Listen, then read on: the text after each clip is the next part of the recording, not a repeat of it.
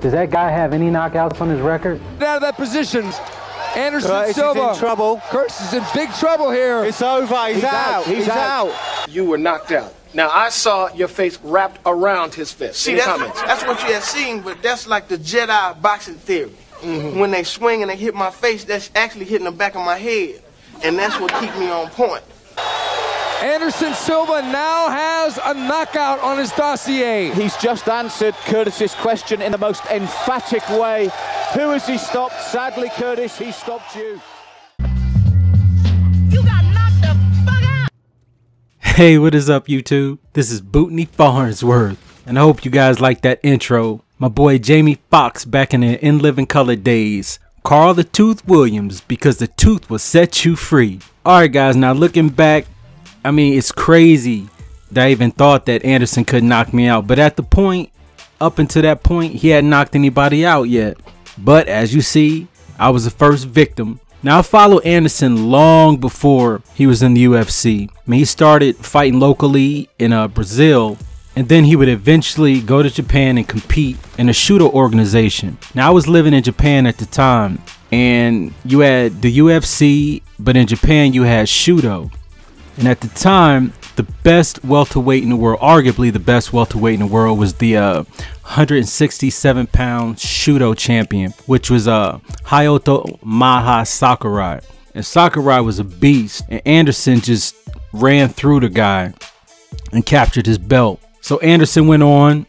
I don't even think he defended his judo belt. He went on to Pride, where he had ups and downs. I think he had like 2 losses in Prides, and one of his losses was probably the craziest comeback submission win ever.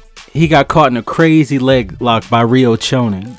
At the time was kind of a journeyman fighter, and he eventually moved to Cage Rage, where he captured the middleweight belt. Now at the time, Anderson was still somewhat relatively unknown here in the States. Well, hardcore MMA fans knew who Anderson was, and they knew the talent that he possessed.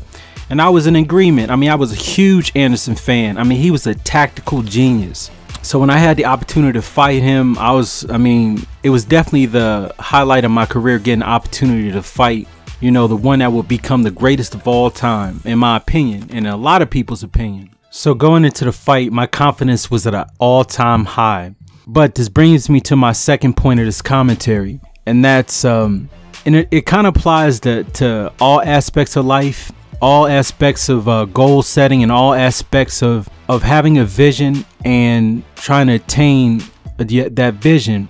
I mean, I look at it this way.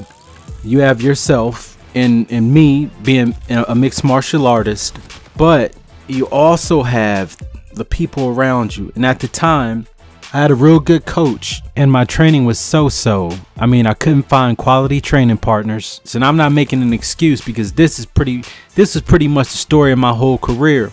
And my personal life at the time, which I'll let you guys know a little, you know, at the time when I was doing this fighting thing, and at the time the woman that I was with was not the most supportive, to put it lightly. But you know, I'm in a whole different place now. I got a great woman, and I'm pretty happy now. But it's just amazing how no matter what you decide to do, no matter what goal you try to achieve, it is of the utmost importance to have good people around you in your personal life, in your professional life. And I've said this before in another commentary. If there's anyone in your life that you feel is holding you back, you need to cut them loose. And I don't care how much you think you can change them, it'll never happen. Hey Gray, you gotta be equally yoked, right? And that's just not in the spiritual sense, man. Okay guys, let's switch gears again. Back to the fight, day of the fight. Well, let's go the day before the fight. Weigh-ins went cool. I weighed in 185, he weighed in 184, I think. And we take our pictures and we do our little face-off, which is funny because typically when Anderson does a face-off, I mean, he's kind of mean mugging and his opponents, but I mean, we were laughing. I even kissed his belt. So it was cool. And I noticed in the hotel the day before the fight, you know, that he was looking at my highlight videos, and fighters know, I knew that he had to be real careful with standing up with me, and saying that Anderson has to be careful standing up with anybody is, you know, a compliment in itself. And he implemented his game plan. I mean, after the bell rang, he threw a strike and then he attempted to take me down, which he did. And I had what you call a puncher's chance. So he knew he was better on the ground, so that's where he took the fight. Well, after the loss, I didn't take it too bad. I mean, it's a part of the game. You win some and you lose some. So I just have to dust myself off and get right back on the horse. I mean, that's what life is about, right? Well, guys, I'm going to wrap this up. And one of my subscribers asked me if I would do a Q&A. So I thought that would be pretty cool to do a Q&A. So if I get enough questions to do a commentary, a Q&A commentary, I'm cool with that. So guys, if you have any questions, just leave them in a comment section. I mean, they can be about anything, fighting, diet, anything. Why I do YouTube, my military service, anything. And that's pretty much it. Oh, my next fight related commentary would be why I left the sport that I love so much.